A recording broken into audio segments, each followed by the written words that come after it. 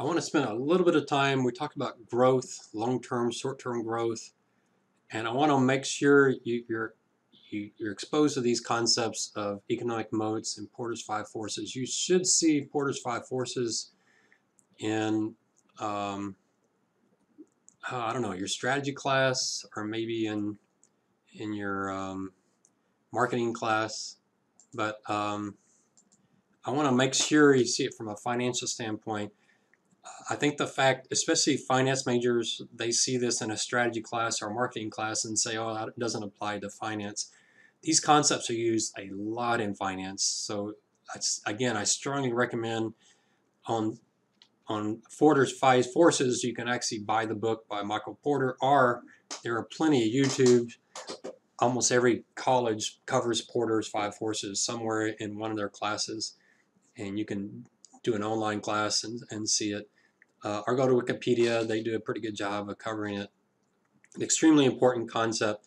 And then the idea of economic moats. I've not seen a book on economic moats, but I have heard some really good podcasts on economic moats. I purchased one book that had maybe a chapter on it, so it's not as well written about as Michael Porter's Five Forces.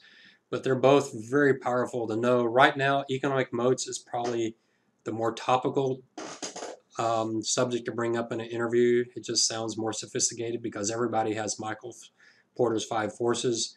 Economic moats is probably a pretty rare item that's brought up in an interview, and they would be impressed if you knew the concept. There's a lot of overlap in the two.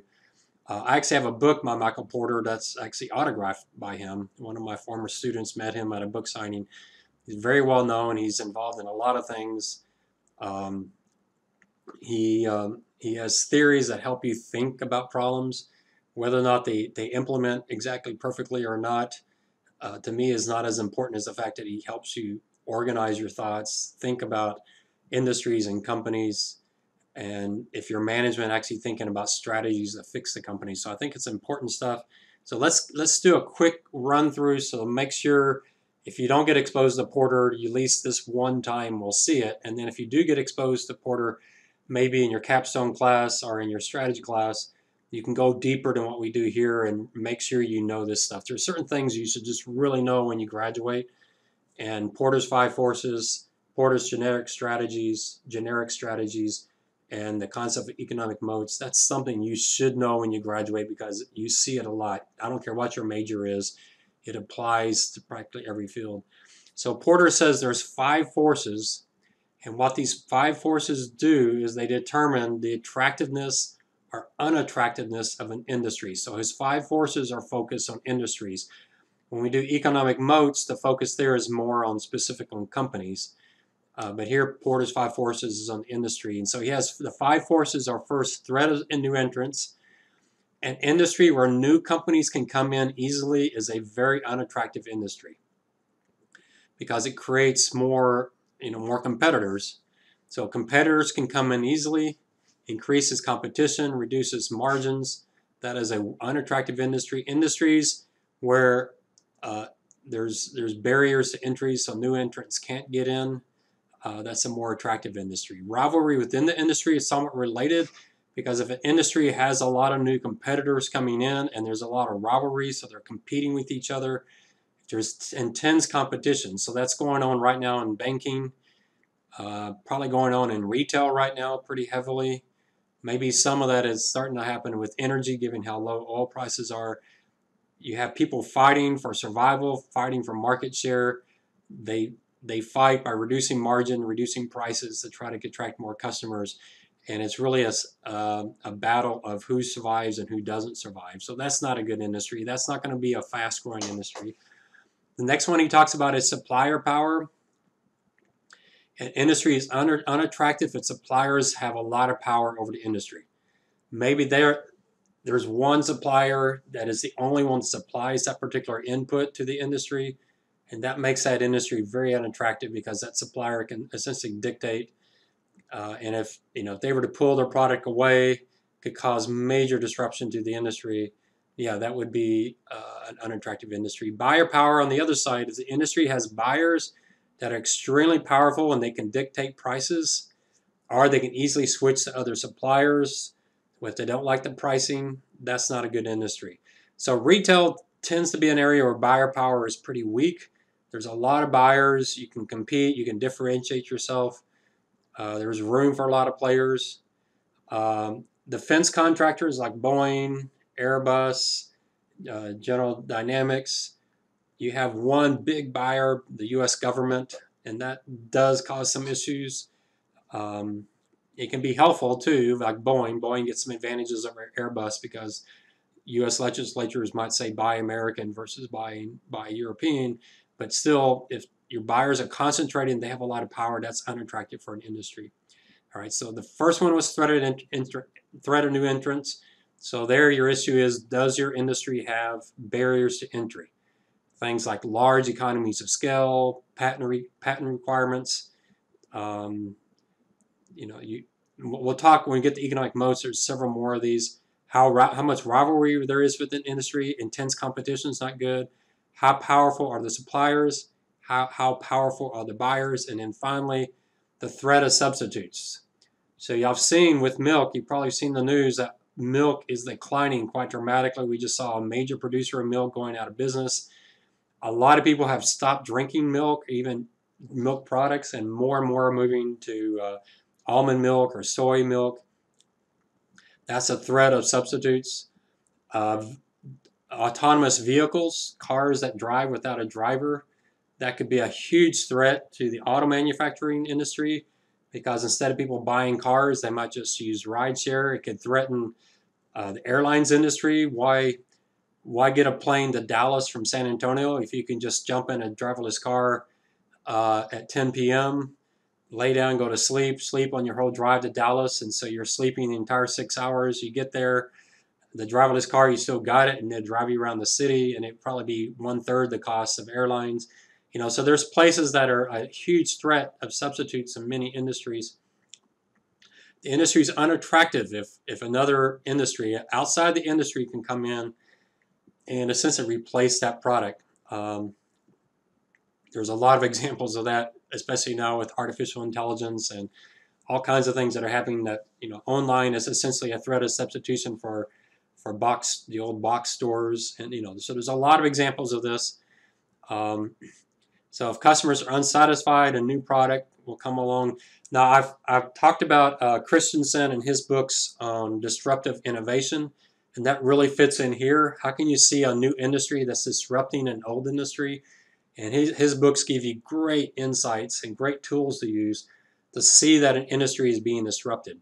So all this stuff I'm talking about, you bring it all together, you read these books, you write down their ideas, know what they're saying, you organize it, and a lot of this you can do without actually even reading their books. You can just type in the topics of Porter's 5 Forces, Porter's generic strategies, economic moats, and disruptive innovations, and just read the Wikipedia and watch some YouTubes, and you can in much shorter time have a good collection of ideas where if you put them together, you will sound far more intelligent than the average undergraduate student.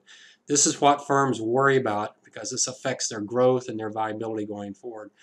You'll often see Porter's 5 Forces drawn like this. MarketLine is a database you have access to through the UTSA library, and they do Porter's 5 Forces.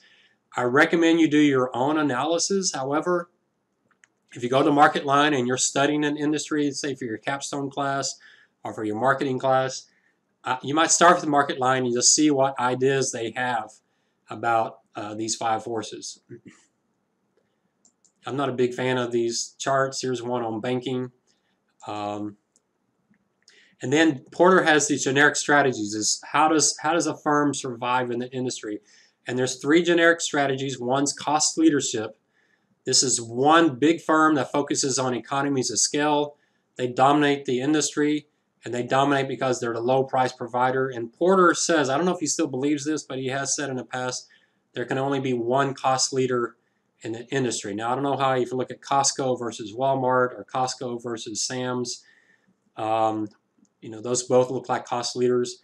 If you look at the airlines, Southwest is usually thought of as the cost leader. It might be Spirit Airlines now. Some of them are focused cost leadership. We'll talk about focus strategies. This is 3rd generic strategy. sometimes I don't think it's as easy to understand, especially if you think about banking. Who is the cost leader in banking?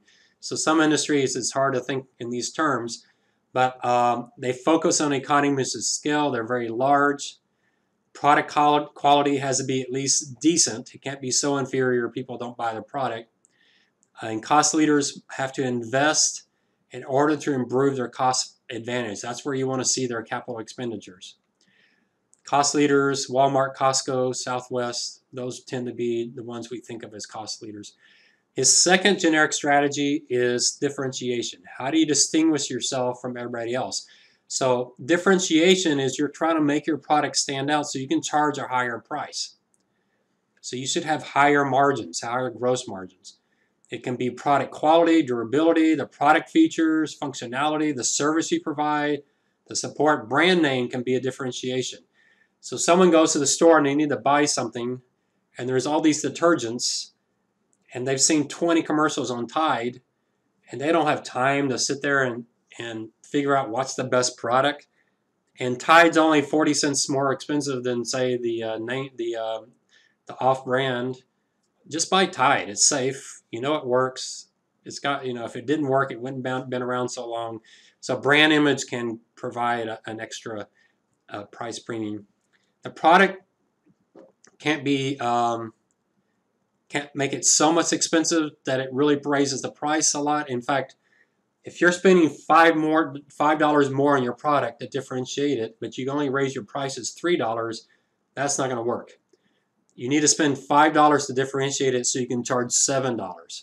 And so that is the key. There's some great websites out there that value brand image. You can just Google that.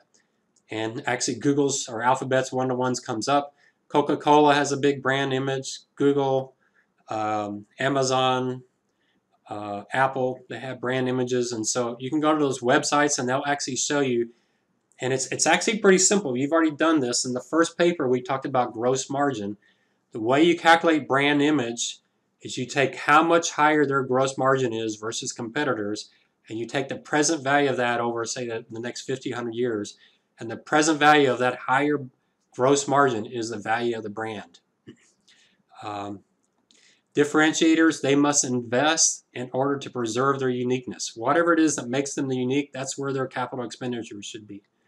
And then focus is essentially cost leaders are differentiators, but on very niche markets, subsegments. Again, if you read Christensen and his idea of disruptive innovation, most disruptive innovation starts off as a focus strategy. A focus cost leader like Spirit Airlines, I think, and some of the regional airlines fall in that category, are focus differentiation. It's a firm that finds a niche that's just not getting served well by the main competitors, and they take care of that particular niche, and then they start moving up and expanding, and they become a major disruptor.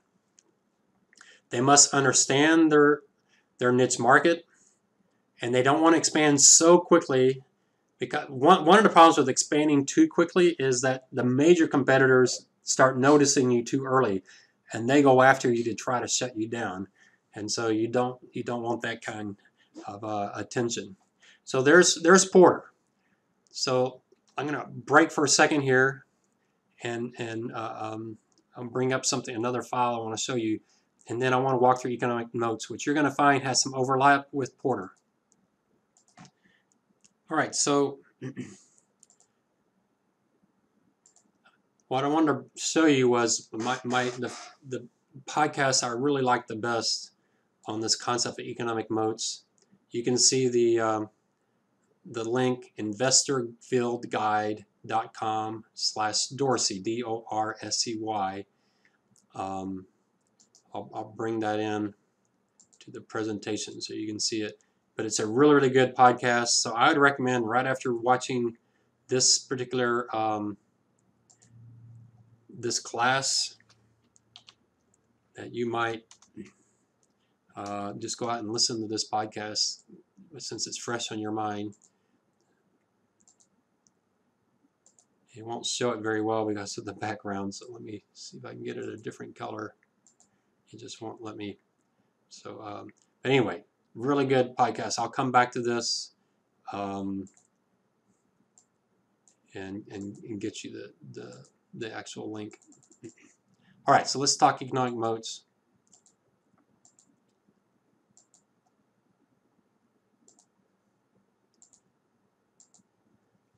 So, Porter's approach is useful and frequently used in finance. I've heard it a lot as an investment manager coming from outside firms that use Porter's. But there's been a shift in finance. You hear the term economic moats probably more frequently. It's something that an economic moats give the company pricing power. It's some structural nature of the business that separates it from its peers. It insulates the firm from competition, so they're going to higher returns on capital. Another way of saying economic moat is a competitive, sustainable competitive advantage. It is an intangible asset. You can't find economic moats on the balance sheet. It will make firms look expensive. So we just talked about Allstate looking expensive when we did the last session. Well, it's possible Allstate looks expensive, but it might be that they have an economic moat, and maybe that's why they look more expensive than other firms. I don't think Allstate has an economic moat, but it's possible. Economic moats tend to concentrate in certain industries, and there's certainly a parallel with the Porter's Five Forces. Warren Buffett is a major user of economic moats. He doesn't think that universities and a lot of investors actually understand economic moats because they're not easily measured the way especially academics like to be able to measure things. So let's talk his sources in economic moats. The first one is closely related to barriers to entry that we saw with Michael Porter. So patents, licenses, exclusive distribution systems. That's usually the first thing people think about with the economic moat. The only problem with patents and licenses is that when the government provides protection, you're usually subject to some pretty costly regulations. Utilities have a monopoly from the government. That gives them an economic moat, but also the government tells them what they can price. So what they get with a monopoly, government-granted monopoly, they lose because they don't have pricing power. They could really make a lot of money if they could price however they wanted to because they have a monopoly, but the government won't let them do that. A distribution system can provide a strong moat, but it also can create lawsuits from competing firms. So you have to be careful of that. As you say, hey, if you're buying our product, you have to buy only our product. You can't buy competitor products. Yeah, courts don't like that. So licenses, patents, contracts, they do provide protection, but they also can contain restrictions, and they can limit the firm's ability to sustain returns. So they're not the ideal economic moat. The second economic moat, and probably the one that used to be the most popular, most well-known, was brand identity. You can do brand identity by just creating status for the buyer. So Tiffany and Company, I know they've been bought out by another firm, but Tiffany, the Tiffany box, people were willing to pay a lot of extra just to have that Tiffany box because it was looked at as a high-quality product. And even if it wasn't, even if Tiffany's jewelry is no better than any other firms, just the fact that someone has that Tiffany box, people are willing because it's just the status. They don't really care that it's higher quality or not. It's just the status. You can have brand identity because of the trust. So Moody's is a rating agency, and because they can prove that historically their ratings have been very accurate, that creates trust with buyers. So people tend to trust Moody's and S&P's ratings more than upstart firms. So it's hard for other firms to compete against that because they have so much history. And then the third type of brand identity is it reduces buyer search time. You know Tide, you know Kellogg's, you don't have to do much research. You've had it since you were a kid, your parents used it, whatever. These are low-cost items. Why spend 4 hours standing in the aisle at the grocery store trying to figure out what's the best one? Just grab a box of Kellogg cereal and you're fine. And you're willing to pay an extra 15, 20 cents just to save you that time of having to figure out. You don't want to buy some off-brand name and you get home. I've done that with H-E-B brands. I'll buy a cheaper one. Sometimes I can't tell a difference. It's perfectly fine. Sometimes it just tastes horrible and I've wasted my money. So, to save time, just buy the brand name and you're good. Brand identity, those firms should focus on product recognition. That's what their brand is, whether you're Nike or Kellogg's. Brand identity used to be very powerful. It's become less powerful because today we have these people called influencers. That is, some type of a video goes viral and some celebrity kind of pushes a new product and suddenly everybody's buying that new product. That was not true in the 60s and 70s, 80s and 90s. That's really not even in the 2000s. It's really just the last 5 or so years where people can establish brands very quickly online by going viral. So brand recognition, brand identity is really struggling in this environment. Maintaining that product differentiation becomes extremely expensive. There's so many different avenues. People no longer just watch TV. So you've got to be on Facebook, you've got to be on Twitter, you've got to be on the internet and have Google searches, as well as TV, as well as radio. It's just really hard to maintain that product differentiation. So you see firms like Toys R Us going under, or Sears, that brand recognition just doesn't mean as much anymore. It's possible that perception's all you need. So Tiffany might be in that category. Their jewelry may not really all be that high quality versus others, but they need to somehow maintain that perception. So that's a risk of someone else buying Tiffany's, and they may actually destroy that higher quality perception. Another economic moat source is switching costs. I saw this a lot at UTSA. Oracle, man, if you talk to IT people at firms, many of them hate Oracle. Oracle can be a really tough firm to deal with. They're not known for being friendly to their customers. They're somewhat a monopoly. And Oracle knows that if you're going to switch to another brand, it's going to be real expensive. I remember at UTSA, we were researching, it wasn't an Oracle product, but it was a investment accounting product. And the competitor was probably slightly better and about the same cost, so it made sense to switch. But if we had switched, we accountants, I was an accountant at the time, we would have been spending hours and hours and hours of overtime switching to the new product. And since it was close, we said, you know what, close, a tie goes to the firm we're currently using. We don't want to go through all this hassle of having to switch to a new software package. So that's switching costs. Switching costs can be a powerful protector. Adobe has that, especially with desktop publishing.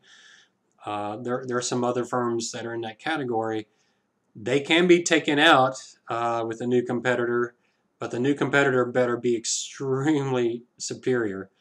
So the competitor product better just be night and day difference. So Salesforce is certainly starting to cut into Oracle's business, and IT people do tend to like working with Salesforce more than Oracle.